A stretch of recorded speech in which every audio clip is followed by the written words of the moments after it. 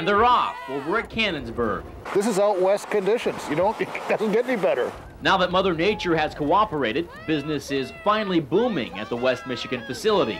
Folks over there are jumping for joy.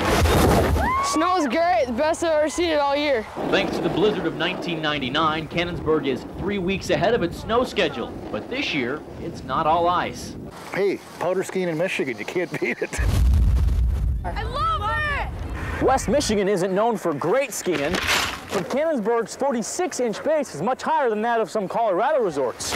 Obviously we're not Keystone, Breckenridge, or Vail. Luckily, we got the 30-plus inches of snow over the last week to 10 days.